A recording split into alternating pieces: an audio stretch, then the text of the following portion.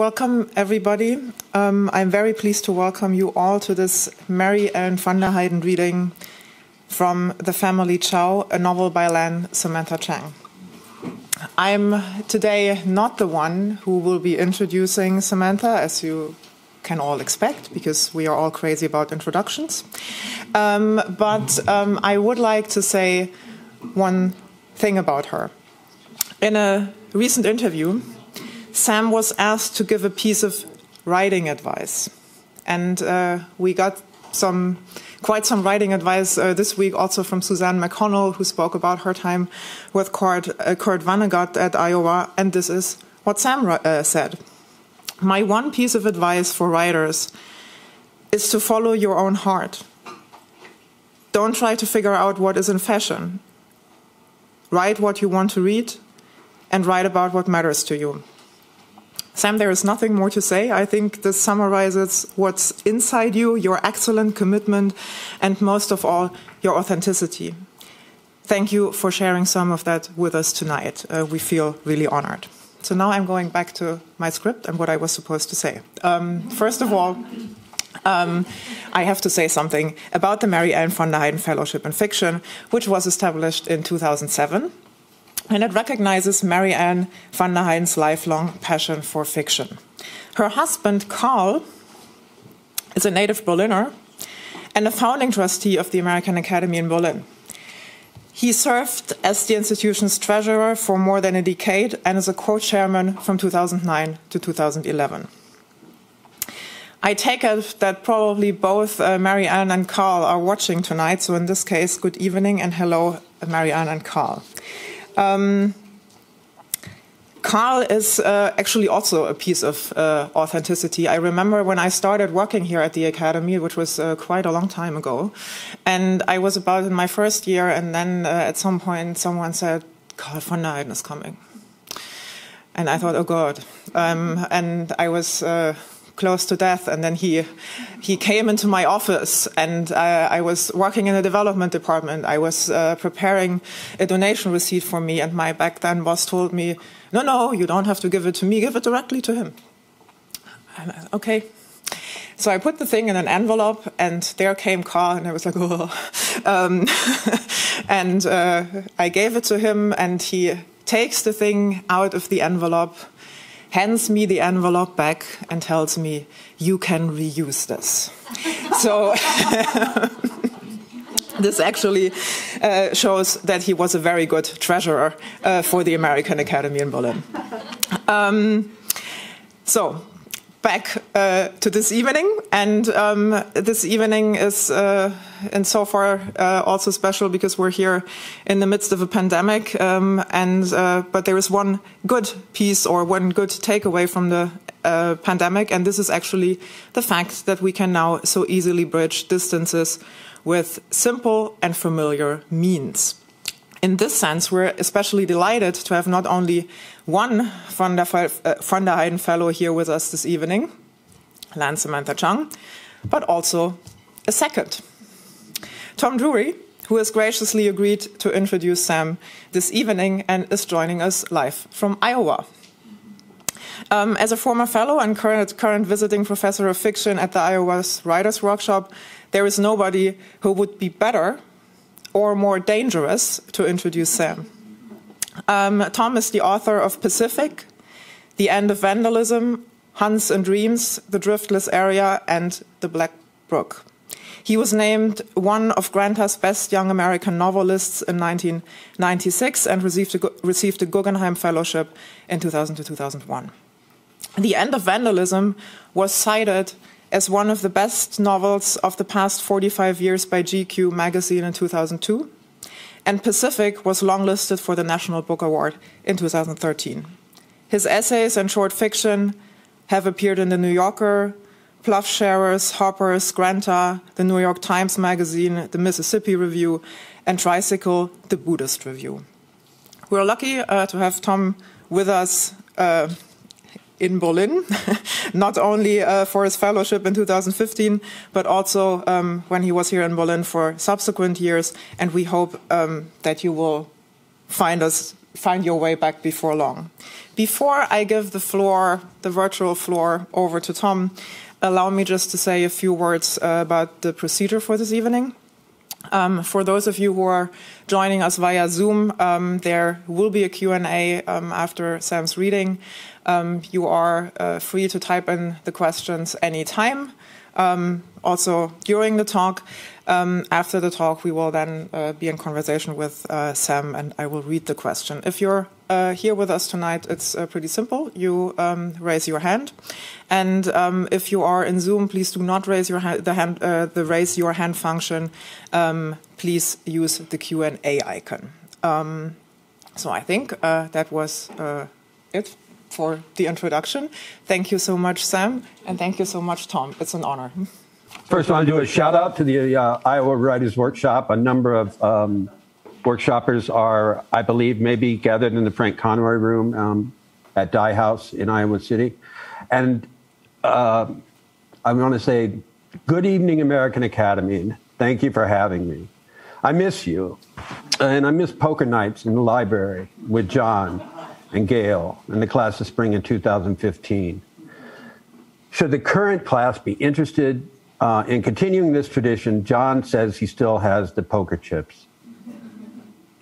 It is my total honor tonight to introduce Lan Samantha Chang, whose own writing and directorship of the Iowa Writers Workshop have profoundly influenced contemporary literature, making it more open, more innovative, and more original. Every year, she brings together incredibly talented poets and fiction writers from all over the world. And she tells them something along the lines of, follow your heart. Oh, wait, that's already been said. But anyway, it's great advice. That's how we know it's a good quote. Don't worry about what's in fashion, right about what matters to you. I actually met Sam thanks to the American Academy. As some of you may recall, Amy and I stayed on in Berlin after the fellowship. And in 2018, Sam came to Berlin and gave a reading from a novel in progress that would turn out to be The Family Chao, the magnificent work that Sam will be discussing tonight. In a beer garden gathering after that reading, Sam asked if I would be interested in coming back to the States to be a visiting professor at the workshop. Well, this is not the kind of thing that you turn down. So I said, yes, I'd be very interested. And that's why I'm Zooming from Iowa City, where I'm still visiting. Those who know Sam will not be surprised by this act of spontaneous generosity. The stories are many. If students are going on a winter road trip, Sam stays up late or gets up early, I'm not sure, to email them about icy driving conditions.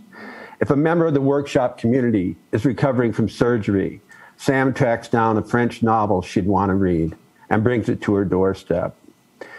If workshoppers need something to give away at a reading, she knits them a pair of mittens, which is another thing to know about Sam. She really likes knitting. Knits during readings, knits while playing a deceptively casual game of werewolf. This is all a way to say, from those of us in Iowa City and from me, Sam, we're happy and proud that you're getting this time at the American Academy, and we're confident you're doing wonderful work on your new project, and you are missed. Some facts about Sam. Born in Appleton, Wisconsin, one of 4 daughters of parents who'd emigrated from China in the mid-century.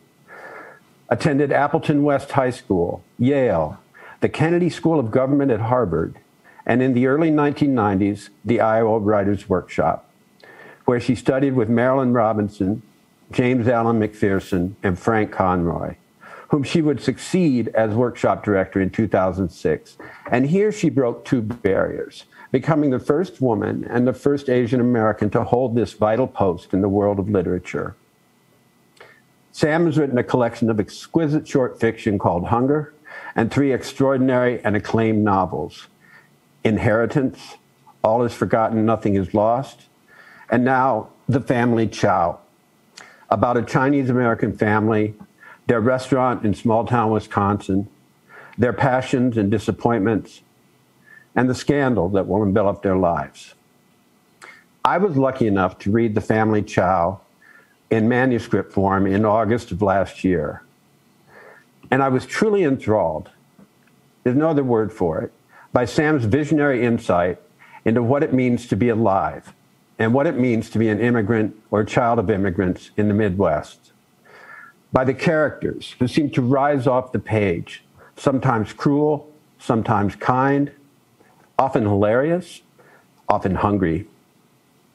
By the grace and narrative power of the language, by the sheer genius Sam brings to giving new and original life to the form of the brothers Karamazov, and not least by the food in the novel, the shared preparation and eating of which, so beautifully described, provides a through line of comfort where comfort is much needed. One of my notes was, novel makes me hungry. And I had some others. I'm very much looking forward to hearing Sam talk about, and I hope read from, the Family Chao, which Ian Lee has called one of the finest and most ambitious novels about America I've read in recent years. Ladies and gentlemen, Academy Fellows and friends, Iowa Writers Workshop, please join me in welcoming Lan Samantha Chang.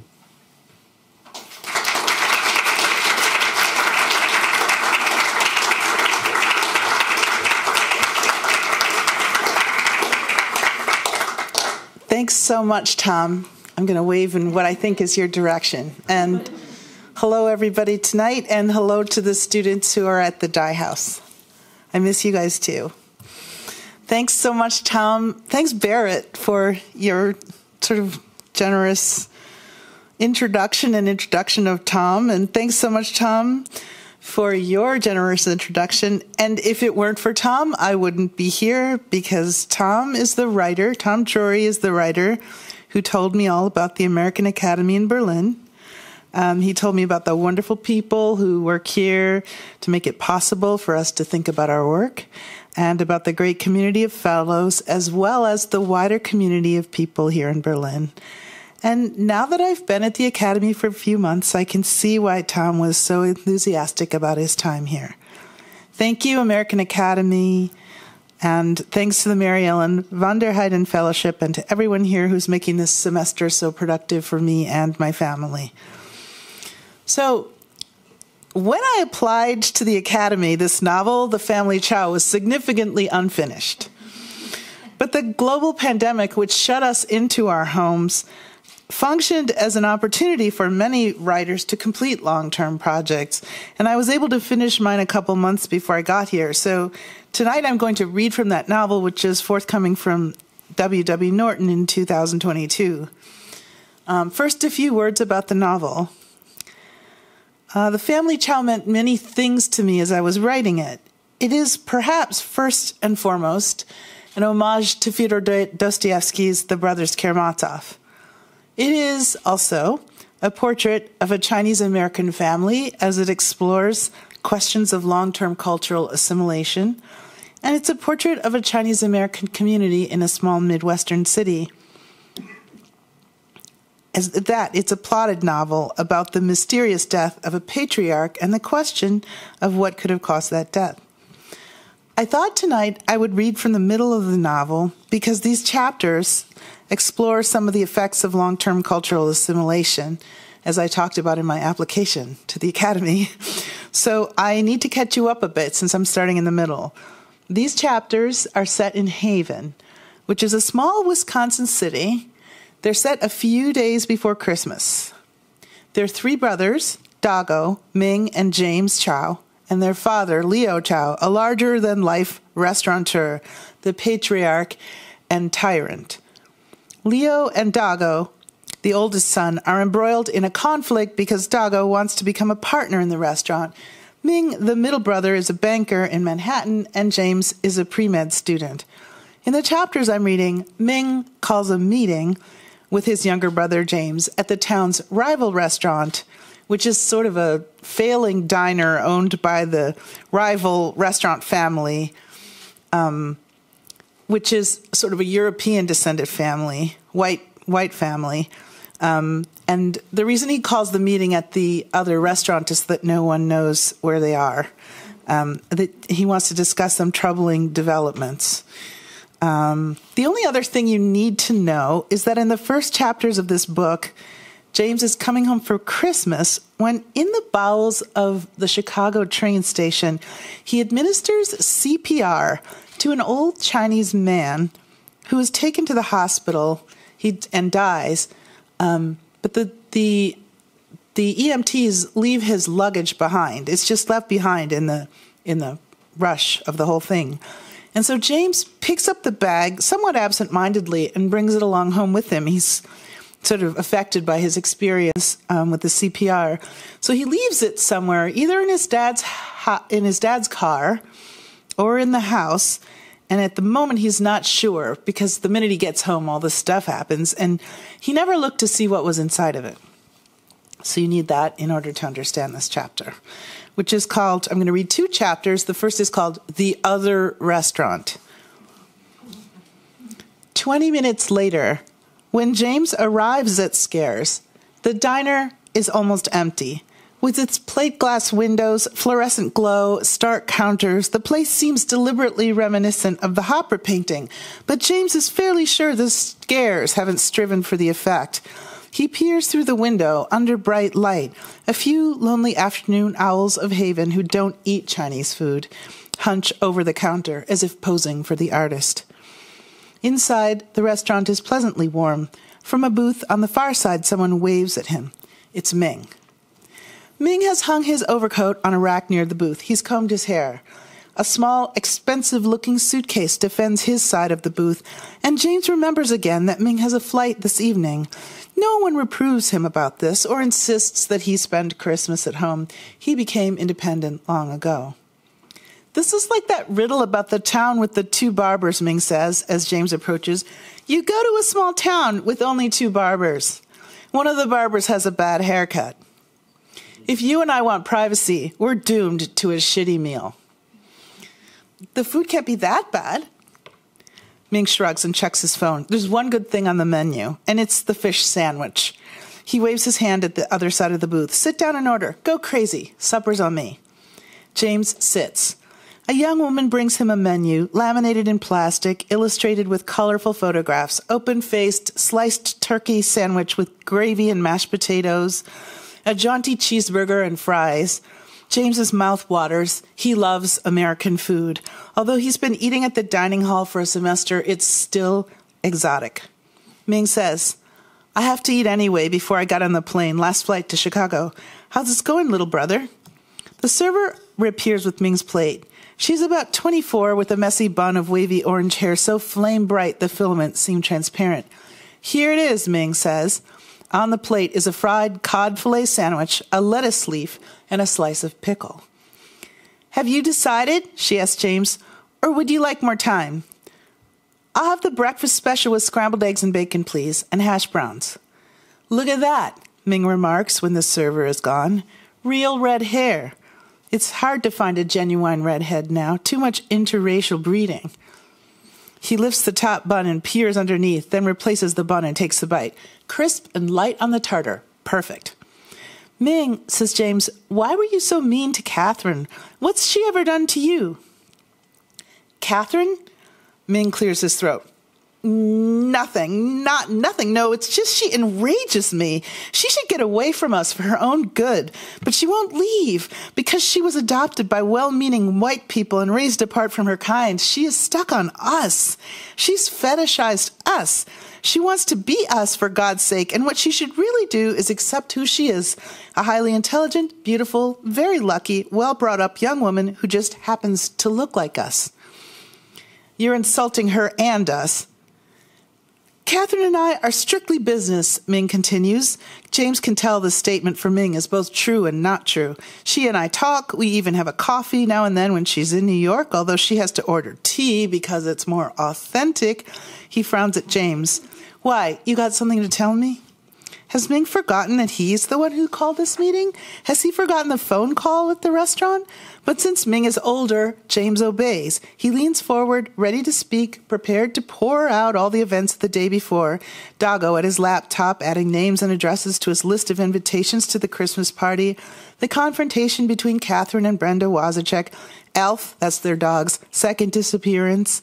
Dago's broadcast, but he finds himself unable to speak to Ming about Catherine or Brenda or Alf or, for that matter, the phone call.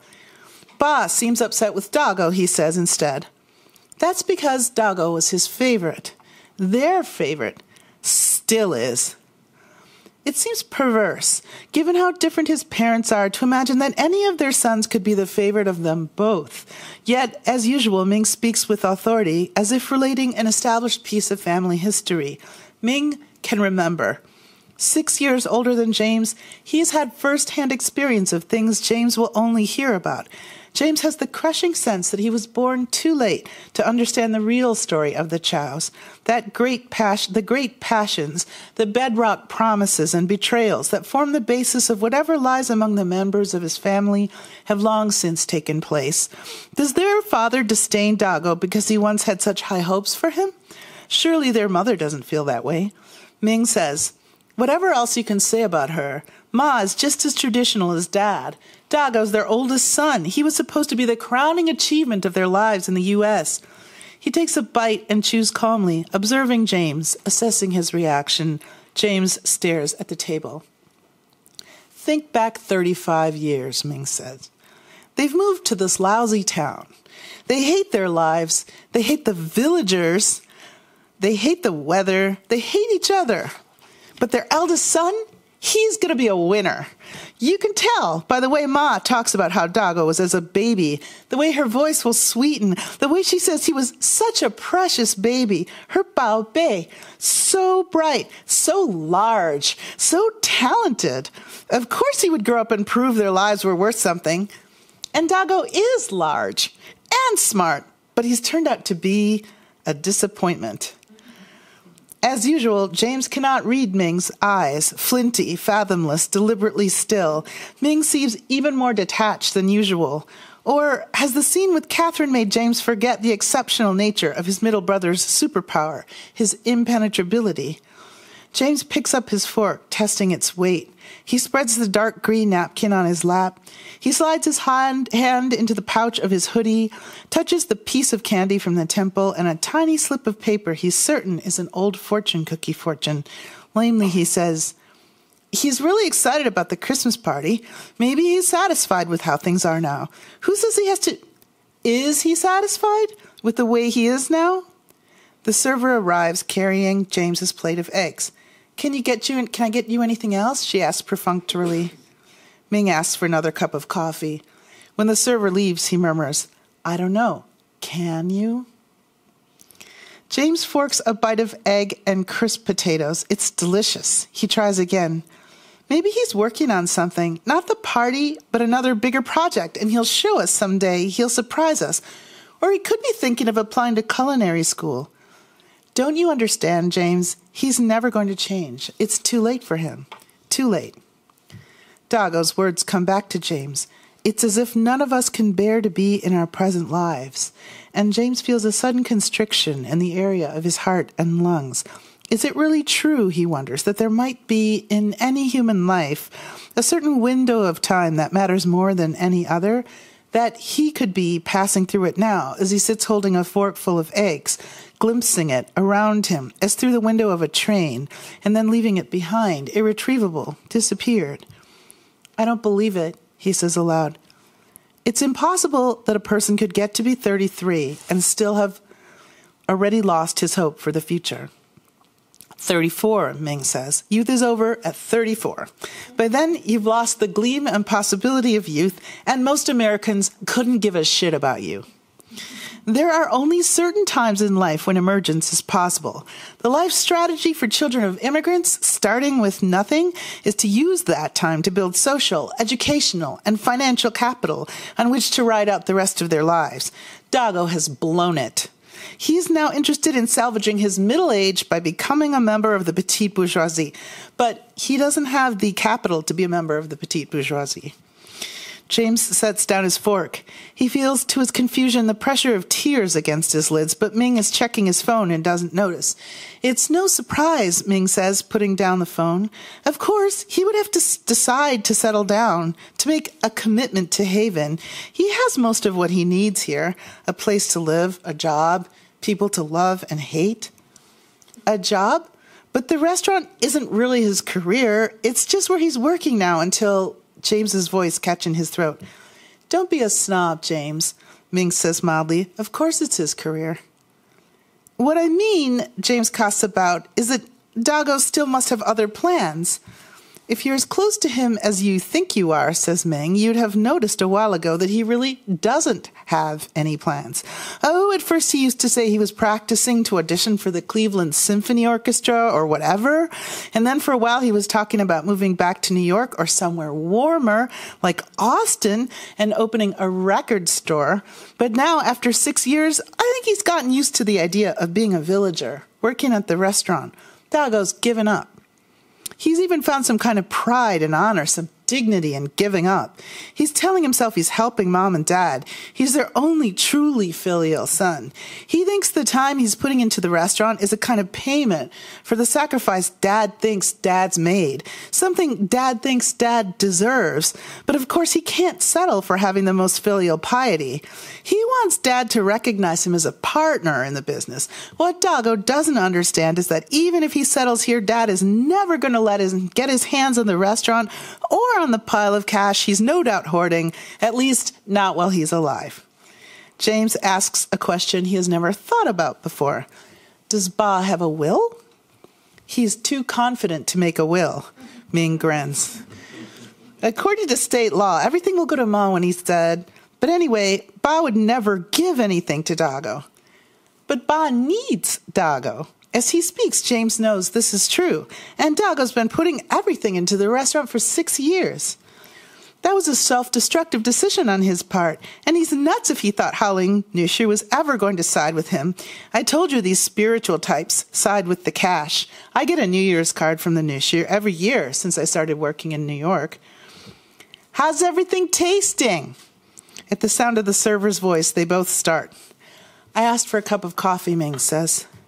When she's gone, they put their heads together again. He should have negotiated a deal with Dad in writing, Ming says. It's his fault if he didn't. But it's in Ba's interest to keep Dago in the business, James says. How can Ba keep up his share of the cooking when he gets old? It'll have to be Dago. He's not old yet, just 70, says he's in his prime, no major health problems and still full of beans. James struggles against his brother's relentlessness. Then Dago should get out of town. Dago must escape. If you haven't noticed, Ming says, Dago's not going anywhere. For several long minutes, James works on his breakfast.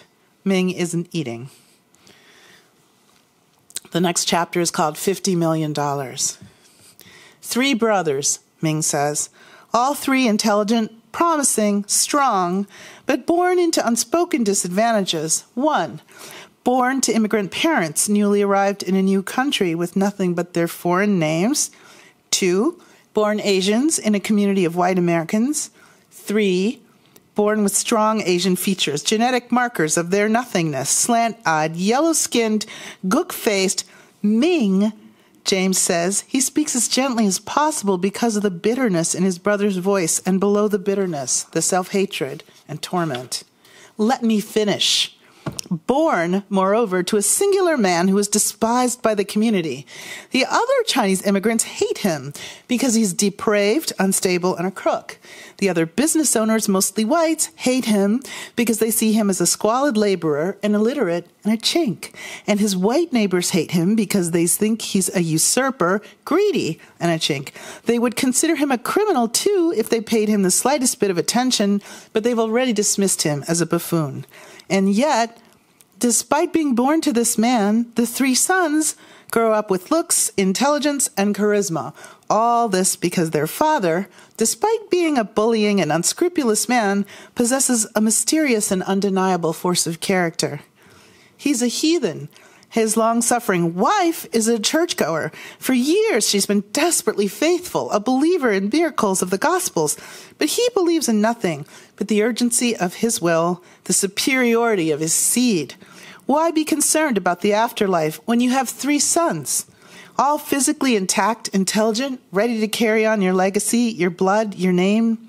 Why believe in eternal life if you're never going to die? Because he does not believe in death. Death for others, yes, but for himself, it's not happening to him. Ming glances up at James. What? Yes, James exclaims, unable to take his eyes away from his brother.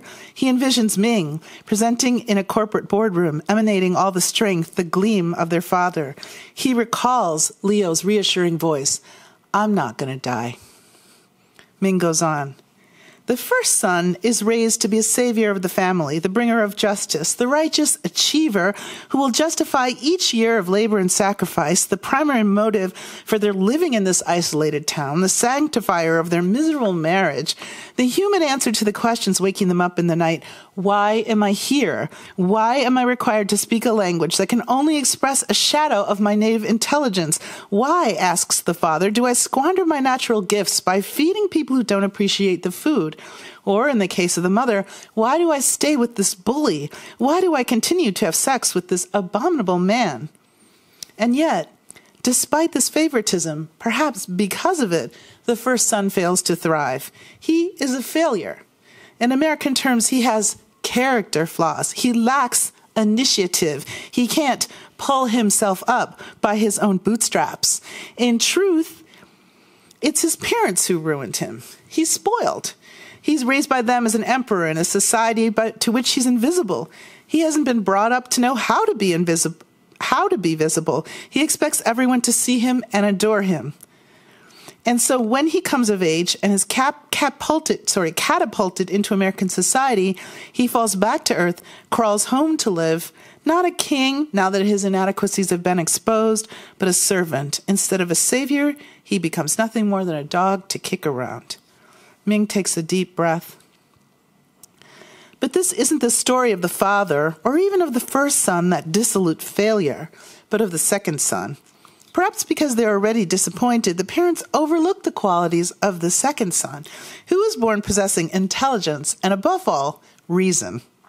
This advantage, a brain, has been given to no one else in his family. The rest of the family is all spleen and heart and guts, but no brain.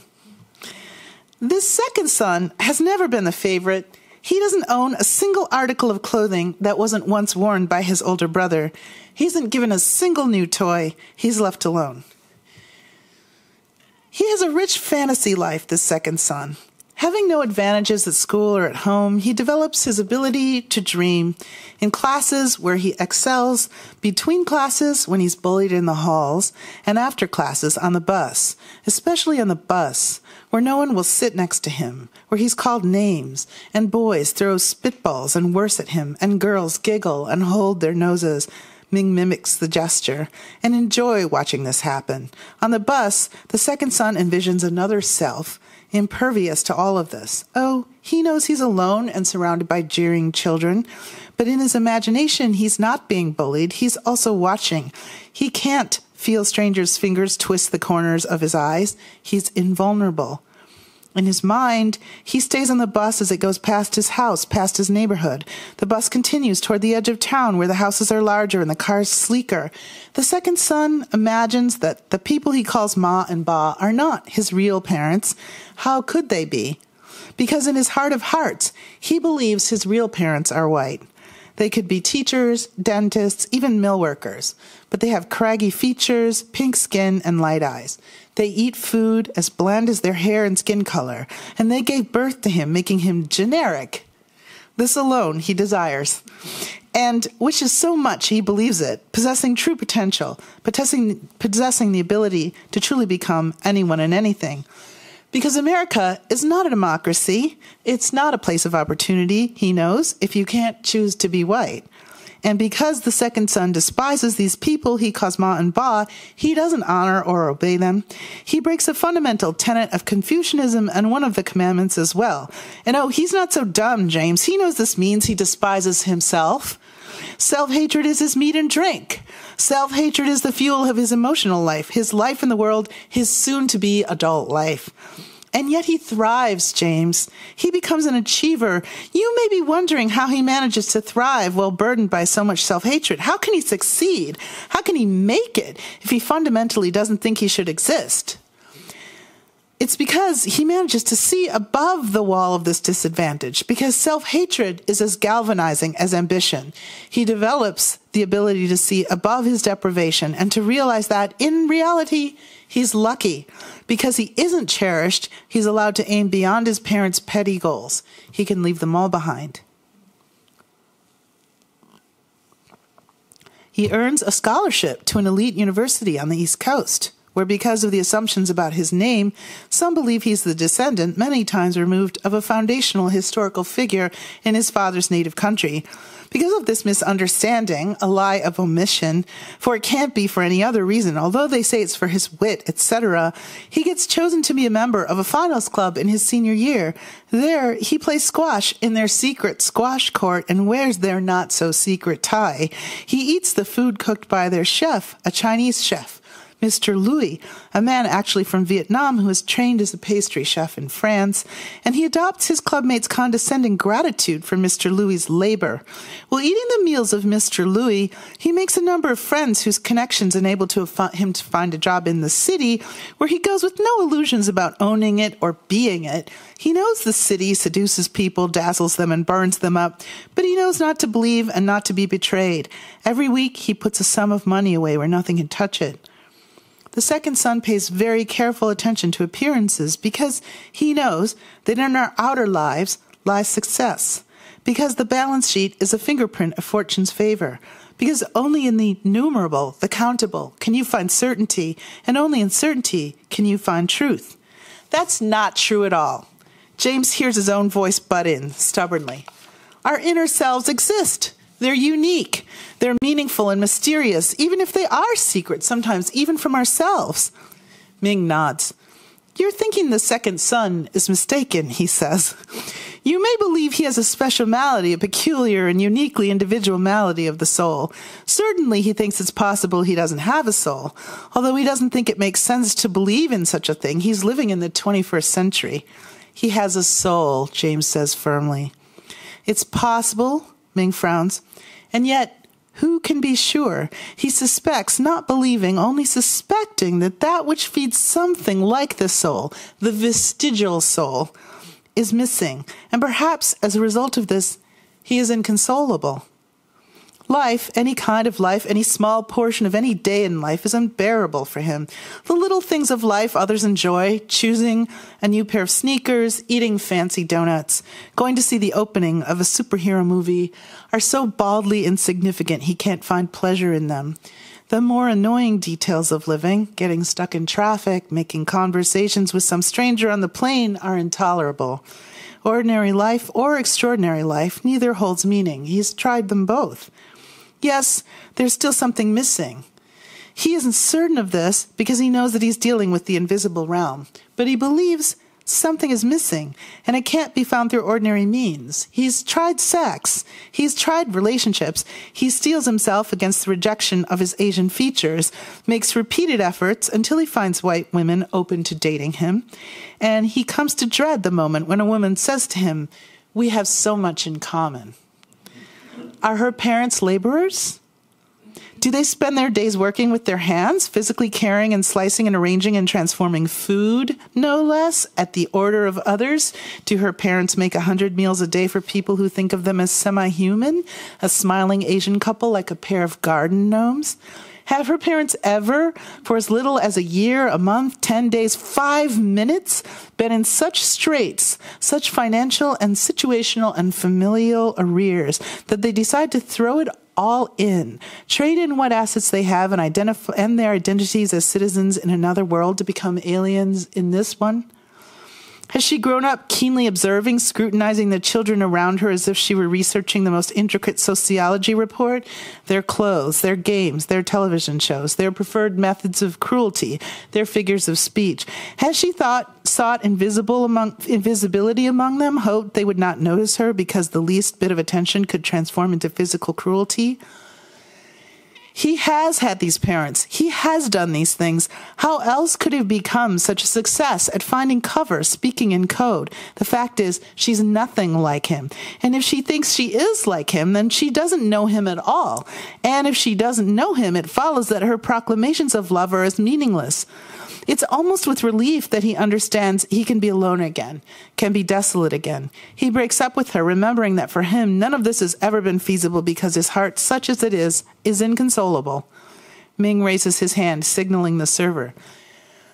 Ming, James says again. He has never known what his brother's relationships were like, and now that Ming is telling him, he can hardly bear to listen. I want a cup of coffee. Did you hear me? Ming shouts, a cup of coffee. When he turns to James, he is wearing their father's furious, starving stare.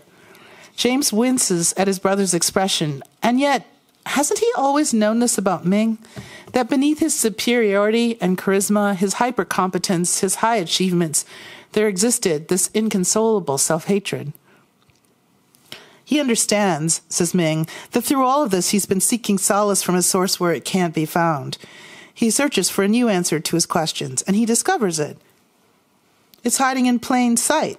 It's something he has known since childhood.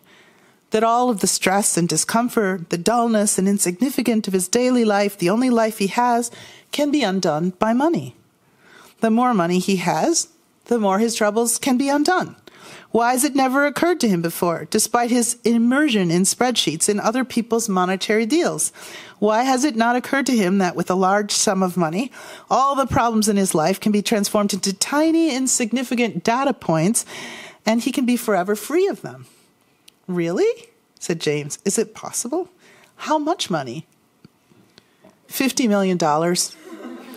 Ming peers sharply at James. Hear me out. Invested at only 5%, that equals an annual income of $2.5 million. $50 million would mean complete freedom, and I wouldn't be the only Chinese man who's put my hopes into my life savings. Ming signals to a server. We should order dessert, just so they know we're still paying customers. But James, little brother, if you can find or earn enough money, you never need to squeeze onto a crowded subway car, never eat at a bad restaurant, never worry about anything that can be solved by purchase or payment. I'm working on a deal in Phoenix that'll make my career. I'm aiming for managing director. James asks cautiously, what about dating an Asian woman? You know I never date Asian women. Ming raises his hand high above his head. Pie. That's what we need right now. The server approaches the table and he raps out 2 slices of pie. What do you have? Apple? German apple? All right. Listen, James, he says when the server is gone. It's Wisconsin, so they have German apple pie. Here's why I invited you here to talk. Your good deed has not gone unpunished. The dying man you gave CPR to, he was carrying his life savings in his luggage. His relatives somehow know that the money has disappeared. Instead, they were given a gift of Jolly Jiao. This is this food that James handed to the EMT, but that's the other chapter. There are 2 pieces of pie arrive, warm, each with ice cream. Ming scrapes the ice cream off of his pie and sets it to the side. He fixes his heavy-browed gaze again on James. The man in Union Station was apparently carrying some money. Not a huge sum of money, but quite a great deal for him. An EMT told his family about the nice boy who tried to help him. She remembers the boy's name, Chao. What on earth made you tell her your name? I picked up his bag, James says. I was going to check inside for his contact information, but forgot about it. I'm almost positive I switched it from your rental into the Ford when you dropped me at the restaurant. Do you remember me putting it in the trunk? It was dark, Ming says. I was on the phone. Where is it? What do I do now? Finders keepers. I have to give the money back to the family. Then whatever you do, don't tell Dad. You need to find the bag before he does. Check at home. Check inside the Ford. He took the other car to work today. James stares at his plate. Ming, I'm scared. What's to be scared of? What if it turns out, entirely by accident, I stole someone's life savings? Fair exchange for trying to save his life. What if Ba finds it first and won't let it give me back? Won't let me give it back? Well, then make sure you make Dad give you half. Ming shrugs. Don't look at me. I'm getting out of here. I have a flight tonight. I hope I beat the snow. James remembers the snatches of Ming's conversation with Olan. Is that what you and Olan were talking about? Ming appears startled, then impressed, as if he's surprised that James can eavesdrop. She warned me a storm was coming, he said. She said if I left tonight, I might get stuck in the snow. I told her it was fine. I'd rent a car and drive back to New York if I have to. I don't want to be stuck here for Christmas. What are you doing for Christmas? I'm going to take the day off. I just don't want to do it here. Do you hate it here that much? Ming looks directly into James with his implacable black eyes. James averts his gaze, and Ming says lightly, I've gotten over it. Mom, Dad, the house. The restaurant? Especially the restaurant. I've gotten over the fact that we, you, me, and Dago, were raised to work at a restaurant in a hellhole in the middle of nowhere, that as children we had less than we deserved. I've gotten over that we were given no resources and no head start in the world, that we were, in fact, starting with a serious disadvantage, that we were bullied. Look, I pay the bullies here to make dinner for me now. We have our intelligence, our talents, and our ambitions. We work hard. And if we come from a place to be ashamed of, I got over it. He pokes at the back of his pie, breaking the crust with his fork. He takes a small bite. And if I were you, I'd get over it too, he says. There's hope for you if you give up on Dago. He shakes his fork slightly at James. Your ice cream is melting all over the place. True enough, the ice cream has slid off the pie. He spoons up a bit, but he's lost his appetite. They've made their choices. You're not responsible. You must live your life. Ming signals to the server. Our meeting here is done, he says, pointing at the clock. I've got the check. I've got to catch my plane, so you get going, kid. James looks at the clock. His heart skips. It's after 4. He's supposed to meet Alice in less than an hour. He has to take a shower. He has to change. Thanks for dinner, Ming. Safe travels. Merry Christmas. Sure. James leaves the diner and walks away down the snowy street. During his time at college, he's forgotten he never had to pay for a meal when one of his brothers was around. The habit is ingrained in them, the older family member taking care of the younger. It goes all the way up to Leo and his restaurant. James has never thought to break free of it. Walking wearily toward his father's house, he wonders how this idea of family love, this hierarchy of responsibility and obedience, has helped shape Big Leo's kingdom. The elder takes care of the younger, and in turn he is obeyed. His father, above all, obeyed. In one of James's earliest memories, he is standing outside in the backyard, close to this very street, with his mother. The backyard is surrounded by a fence. They have no dog at that time, but they bought the house and put up this fence with the understanding that someday they would have one.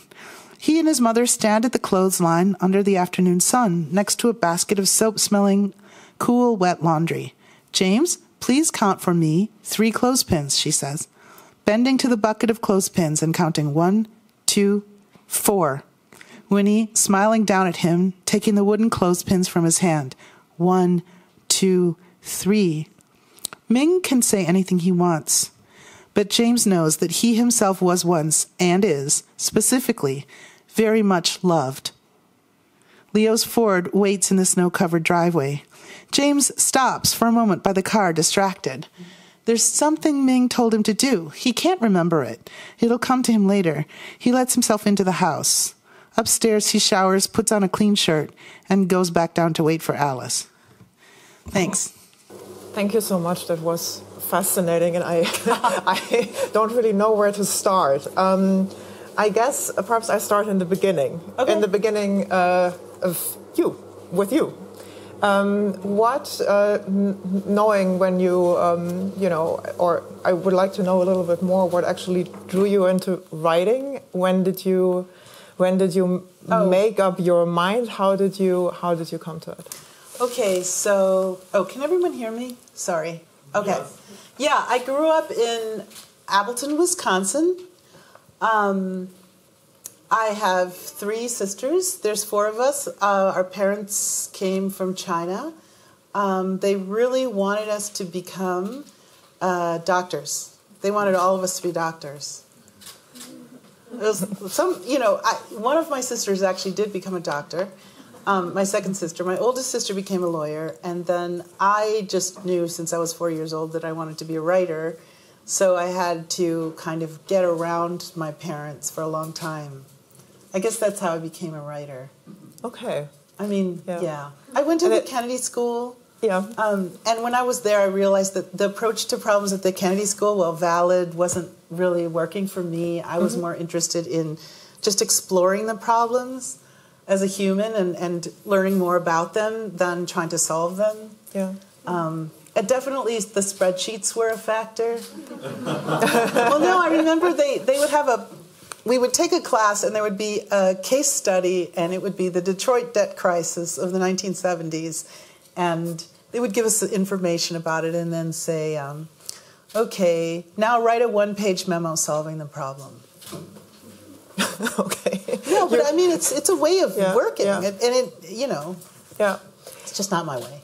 Yeah, and you just mentioned that you were thinking about the human condition, other problems.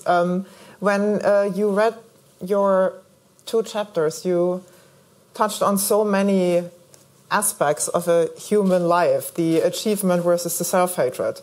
Why do I stay in this marriage? What has my dad done to me? All of the denial of the parents. And how far do you consider your book, because you were talking in the beginning about assimilation, are these concerns of assimilation or humanity in general? Oh, I don't know. I don't know if I can speak on behalf of humanity in general. Oh, you can. You can. I feel like, I think the thing that's interesting to me, by the time I finished the book, both of the parents have died in the book. I think I can say that without spoiling anything, honestly. And so the children are left in this country that they were not the ones who originally came there. They lived there. And they've also been through a whole lot in the book. I mean, you can get a taste of it in this chapter.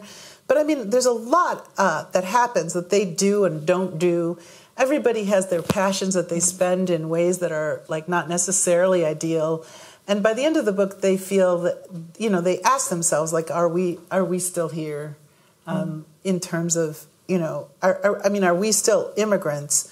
Aren't we now basically really, aren't our lives basically lives of this place where we spent our passions, where we did bad things and where we have our ghosts? And what about, you just, we heard a little bit about it. What about the women in the novel? How do they answer this question? Do they? I mean, the women in the novel, that's so interesting. Okay, so Brenda, who Dago's in love with, okay, so the mother, I should start with the mother. The mother, Winnie, she is sort of a character that I can relate to. She is what you could call extravagant. And I've heard people say this about people in their families. Like, she's the one who wants way more food than anyone can eat at every meal. Everyone knows a character like this or somebody like this in their family. She's the one who is super generous to everybody, just stacks and piles up supplies. She cares about everything so much. She's very passionate. She's very in love with her husband, who's a terrible person. And so at some point before the novel starts, she decides to turn her back on passion and become a Buddhist. And I know a lot of people like this. I mean, a lot of people I know become Buddhists because they just don't want to be with their feelings anymore. And I don't blame them at all. And I was advised to do the same. I'm just not able to focus on meditation. So that's sort of her personality. Yeah, okay. And then each of the brothers has a love interest, and each of these people has a really specific personality. Brenda, who's Dago's love interest, is she wants to be taken care of, and she says to one of the characters early in the novel that what she wants is to go to the gym and just redo her house. That's what she wants. She wants not to be anymore working as a waitress, which is what she's doing in the novel. So that's her initial goal in the novel, which is a problem for Dago because he doesn't have any money. And this is one of the reasons that he wants to become a partner in the restaurant so that he can, quote unquote, take care of her the way she wants to be taken care of. And then the problem is, of course, that he's engaged. He's been engaged to somebody else, for a super long time, like 10 years or I don't know, a very long time. And this person is Catherine, and Catherine's one of my favorite characters. I think she's mentioned briefly in this chapter. Catherine is adopted by well-meaning people in Sioux City. and grows up eating like all American food. You know, has anyone ever had ants on a log? Yes. Okay. So she grew up eating all American food, and she in college discovered her or started to discover the background where she was of the country where she was born, China, and she becomes completely interested in things Chinese and Chinese food. You know, she's the one who wants tea because it's more authentic, and then there's also James, who's really in love with his childhood friend, Alice, who's a member of the Chinese American community and is sort of a secret artist. She, I think, blossoms a lot in the course of the novel. And there's another character named Lynn who keeps a blog, who shows up in the second half of the novel. Okay. So basically those are a lot of the major women. There's also, actually, there's some more women. Yeah. There's a woman in the restaurant, Olan, who is, you know, a character who does like a lot of the work for the restaurant, and she's kind of their employee. She's the person they boss around. She's a very recent immigrant, and then there's also when he becomes a Buddhist, there's a local Buddhist woman, the abbess of their community, sort of temple. It's not really a temple, as they point out, but she's sort of the wise woman of the book. Okay, thank you so much. Those are all the women. Yeah, sure. There are a lot of characters. Okay, yeah. I want to give all of you a chance. My colleague will pass around the microphone, and there is the first question from Channing. Channing. Hello. I just wonder, as I hear you speak, I'm wondering if the characters you're describing, if you identify them as parts of yourself, and if you could talk a little bit about that. Sure. I think, and I don't want to speak on behalf of all writers, but okay, so one time I took a personality test with somebody who actually, it was like their job to evaluate people's personalities. And he said that there are people who have, like, everybody has different parts to them, and that a lot of people have, like, maybe 3 parts. This is, you know, the whatever, this part, that part, and the in-between part. But he said I had, like, 23 parts. So I think that there are a lot of different parts of me in various characters, and it's one of the reasons that I enjoyed writing this book. I mean, these people do a lot of things that I've never done and wouldn't do, but yeah, I'm sure that they have, each of them, a kernel of me, good or bad. I don't know if that's helpful. Thank you. Amy, and then Juana, and then Bertrand. Yeah, sorry, Johanna. Yeah.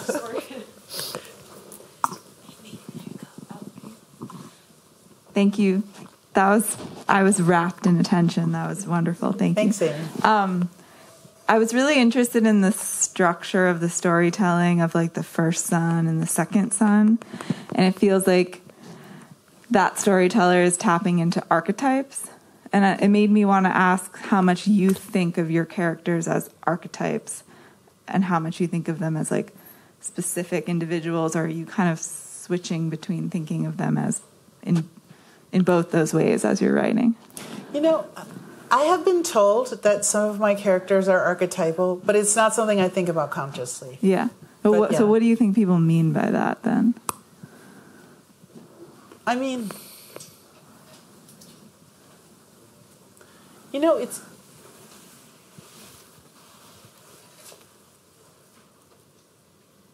just trying to reach, I assume what they mean is reaching toward an understanding that we all have in common about people, some people. Mm-hmm. Yeah. Yeah, for me it felt like they were representing this like role. This is the role that this character is playing. Like the first son, the second son, this is what they do. This is what they do. Yeah. Definitely Ming does that on purpose. Ming puts them into that category. He doesn't talk about James because he's mostly just concerned about him and his older brother. He's obsessed. He's obsessed. Yeah. Thank you. He's obsessed that he wasn't born first, if you didn't notice. Hi, Sam. What a fabulous reading. I wanted to ask you, I think there's a way in which writers of color, right, are very often sort of thinking of race in relation to forms of whiteness. And particularly in Wisconsin, right, there are sort of these Asian characters and then this kind of white world. And I'm curious about moments where where you're not the only one, where you either encounter another Asian American, right? Like that moment where it's like, oh no, I don't date Asian women, or like where they encounter others who are likewise immigrants outside and maybe trying to see or not see one another. So I'm just curious if there are those moments, or how you think about those moments that are not about the exceptional in relation to whiteness, but in relation to something else. I mean, I think in this novel, the characters who are dealing with that the most are Ming. Ming is dealing with it the worst, and Catherine is also. But Catherine is sort of, because she was adopted, she's been thinking about race for, in a conscious way for longer than Ming, if that makes sense. Because she's just conscious of it since she's a younger character, since she's smaller, and she decides to learn as much as she can about the culture and of the country where she was born, and she deliberately seeks out relationships with other Asian characters, to the point where this drives Ming particularly crazy because he doesn't want to think about it. He doesn't want to. And his huge issue in the book, I think, is that basically, I mean, I don't want to spoil it for anyone, but I think that they're like made for each other as partners, and he can't deal with that for the entire book, basically. Those are the characters. I mean, everybody in the book is dealing with that to some extent.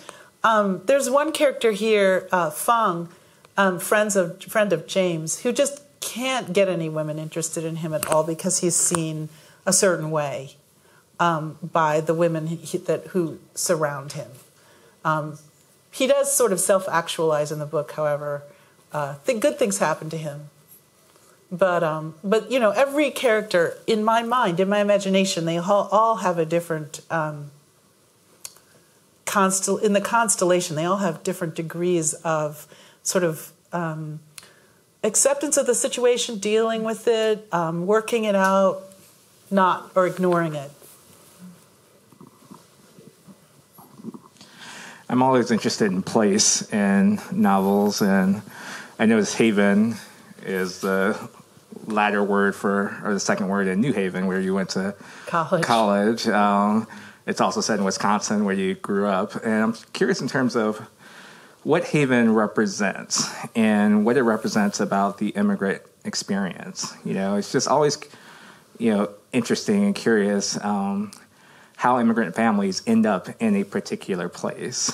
And then, ultimately, what keeps them there, right? Sure. Given the challenges that exist in that place, and in contrasting it with what you can imagine might be better alternatives in other places. I don't know. The immigrant experience is hard everywhere, but maybe there might be opportunities, or maybe there might be that desire to seek out those other opportunities in other places. So I was wondering in terms of how did Haven come to being in this book, and what does it represent, if anything, to you about the immigrant experience in America? I mean, for me, obviously the name Haven is somewhat ironic. It is a haven for them, for the family, and they do flourish there. The father does open a successful business.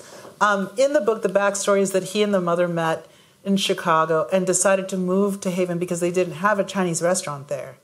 They wanted to start a business. And they succeed to a large extent in doing this. On the other hand, as you can see, life isn't what it appears. It's not perfect. And part of the dynamic in the book is about being invisible and visible. So in the first part of the book, it's they see themselves. It's about the community within itself. And the second part of the book, things happen that cause the community to become the object of observation and scrutiny from the surrounding community and a larger community, presumably. And they become visible in a way that they never have been, in an uncomfortable way. I guess I would say that I think toward the end of the book, though, they're all there in Haven. They've become used to it as this place where they recognize in some ways as home. Which is, in a way, the opposite of what happened to my family.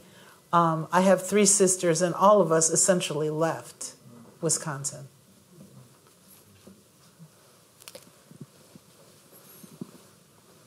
We have Thomas and Alec, or Alec and Thomas. I'm also very interested in place in fiction, and I was curious if this is a very Midwestern setting, right? This town in Wisconsin, and I'm very fond of other Midwestern writers, novelists, and I wonder if you see this.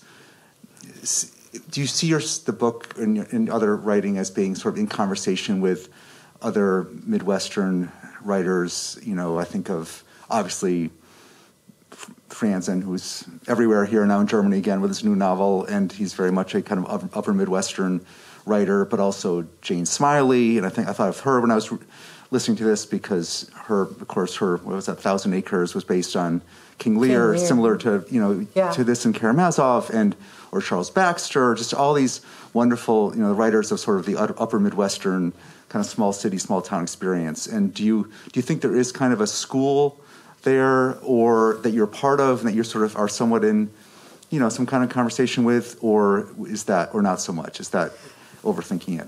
No, I love all the writers that you mentioned. Charles Baxter inspired the scene that, in some ways, the scene that you read, that I read, in a lecture I heard of his called Making a Scene, in which he felt like people didn't write like Dostoevsky because they were trying to behave themselves too much. Everybody was trying to be polite and, well-behaved, and not to make a scene and not to embarrass themselves. Mm-hmm. And he said he wanted a scene in which someone shouted for a cup of coffee. And I thought, okay, I'm going to write a scene like that. Yeah. So another person who I really admire, that I think has inspired in some ways the geography of the book, is William Maxwell. In his work, so many of his books are set in Illinois, rural, sort of small town Illinois, in the sort of earliest 20th century, 1920s, when they were building all the houses that are now in my imaginary world lining the streets of Haven. And especially the back sides of the houses that have these alleys where people, I think, would drive horses up.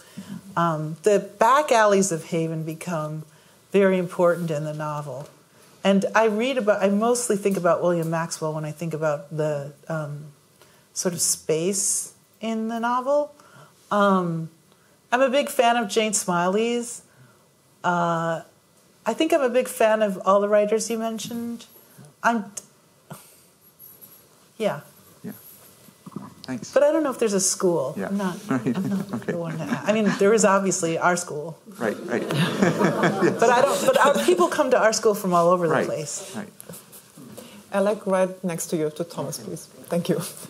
Can you remind me of the names of the 3 sons? They're James, Ming, and Dago is the Dago. oldest. Hi, Thomas. So Dago is the first. He's big dog. That's what it means in Chinese. Because there's this thing that runs through the book about dogs. He's big dog. Ming is the second dog. And James is the small dog, or third dog. And his nickname is Snaggle because Sango is third dog. And if you sort of transpose the N and the A, it's Snaggle. Well, yeah, your reading sort of made me think about this. I don't know. Like, it seemed like you might have been trying to put forth this tension between success and failure. And I was thinking if maybe you could say a little bit more about how this idea of success and failure turn also on this idea of self-negation in different ways. Like one of the characters, was kind of self-negating through conventional success, and the other one through just a failure to live up to some sort of imposed potential. Maybe I'm like reading too much into it, but no, I think you described it really well. I think that Ming is self-negating through his pursuit of what he thinks of as American success, and it's his primary conflict in a lot of ways. Mm-hmm. And Dago, he sees himself as a nobody because he hasn't become the person his parents want him to be. Mm-hmm. Do you think that, are you reading any sort of redemption into the idea of failure? I mean, I think that by the end of the book, I can't tell you what happens, but Dago fails in a spectacular way. And I think that everyone in the book loves and accepts him in some way. And so there's a kind of peaceful understanding of that. It's hard to explain. Yeah. Thank you. Any further? Yes, Christine. Thank you for a wonderful reading, and I've already pre-ordered the book. Unfortunately, I have to wait till February to get it. Yes, it's out on February 1. Small advertisement here next year. You tell the story in this reading entirely through conversation. And I was quite struck by, it's almost an architectural feature that the story emerges through the words of different personalities, but there's very little third-person writing here. And I'm just curious why you choose this structure, or did you choose it? No, I did. Naturally? Why do you choose this? I got sick of the rules, quote unquote, of dialogue as described by my teachers maybe 20 years ago. One of my teachers, who shall remain nameless and who I really adore and who's now passed on, said that for every line of dialogue you use, you should have 10 lines of narrative. That dialogue should be used sparingly. I'm not going to say if at all, because obviously you need a little bit. But they just didn't believe in it. They also didn't believe in exclamation points. Like okay, I can say, okay, I won't call them out here. Somebody said, okay, I won't do it. But no exclamation points, basically. I just got sick of it. I just got really tired of it. It's extremely effective, I would say. It works in some emerging of a story through conversation. Sometimes it works in the story. There are large passages that are all narrative also. I guess I just wanted to enjoy myself when I was writing this. And when I started writing, which was back in the early 90s, early 90s, everyone was following like a certain way of writing that is perfectly honorable and good.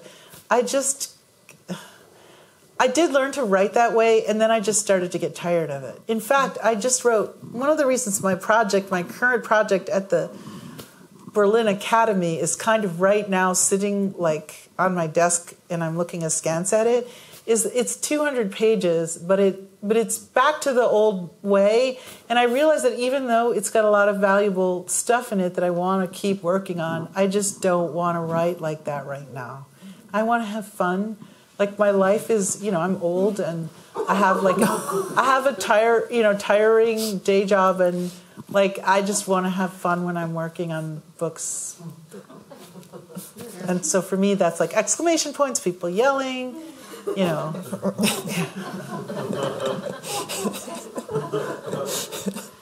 I have one here with a virtual question mark from Carl and Mary Ann van der Heijden.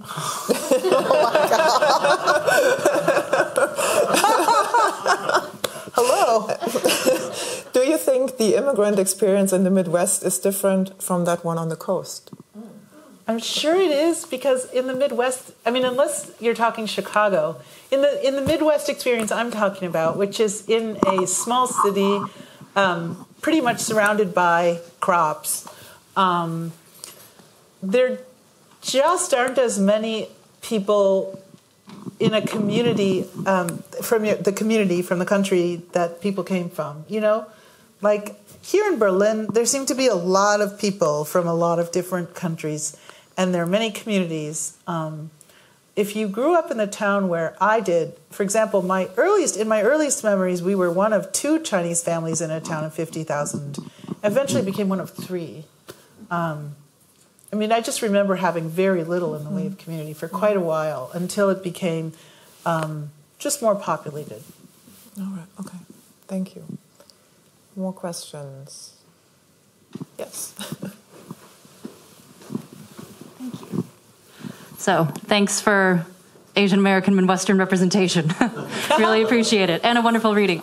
We've been talking a lot about birth order amongst siblings, which is obviously very important in Chinese culture and Asian culture. How did it work when structuring the family also in terms of the relationship to the parents or the favorite? Because did you choose to kind of go in a more tension building route against tradition? Or like how did that also play into the relationships of the siblings to themselves and their roles and to the parents? Okay, I tried to describe it a little bit in this chapter, in which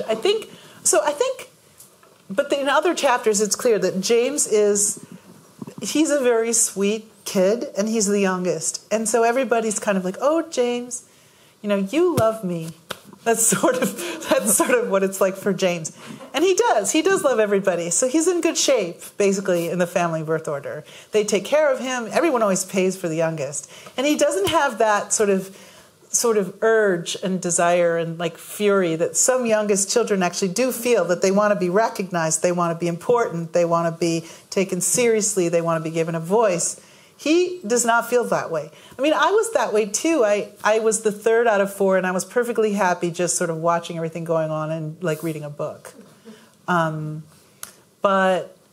Dago is the oldest. I think the thing about him is he's aware of his role as the oldest, but he also on some level doesn't realize that he doesn't realize the advantages that being the oldest have. I don't know. I find him sympathetic. He goes on and on in various other chapters. He also rants and raves, but he. I think he tries to be responsible. He's just somewhat incompetent. He just can't quite do what he wants to do, but he feels responsible. And then Ming he's the middle child, and he's just like never happy. So I suppose that would be somewhat traditional that the middle child is unhappy. But I mean, I'm a middle child. I don't know. I think Ming's got the biggest problems in a way out of the 3 kids in the book. And I don't know if it's because he's the middle child or just because he's who he is, born in the circumstances he's born into. I don't know if that's a helpful answer. I mean, I could talk about siblings and birth order for a super long time, but I'm not, sure that everybody wants to hear me go on about it. Yeah. Any other questions? Yes, Juana. I often feel a lot of times I'm thinking about the parents. The parents left China and left their parents or their family or their siblings. I'm wondering if that's because they weren't the first child or they were the 3rd child and it's like, okay, you got to go. Like how the relationship to China for the parents sort of hovers or haunts the relationship to the children. Because in a way they did something that they perhaps was never expected or desired of them. They left, right? Yeah. Leo is he's such a complicated character and such a problem in a way that he really escaped. Like he needed to get out of China for various reasons and wanted to get out of China, which becomes a little bit more clear or explicated in the book. Not a ton. I mean, one of the problems with writing about families that I discovered is that at some point I just have to start the story. Like I can't put in, like, one time, I think I spent an entire year on a fellowship at Princeton writing 150 pages about the grandparents of my family. And then at the end of the year, my friend read it and she said, you know, it doesn't get going until after page 150. And I had to just cut it all out. But yeah, I mean, it is interesting. I think, okay, so here's something that I think is interesting historically about these particular immigrants. There was a period in Chinese history where really, if you left China, this is after 1949 and before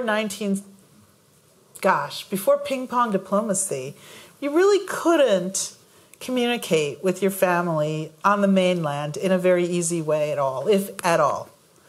And so leaving was really leaving. At one point, Leo tries to send a package back, and that's basically one bit of the story, but I couldn't put in a ton of it.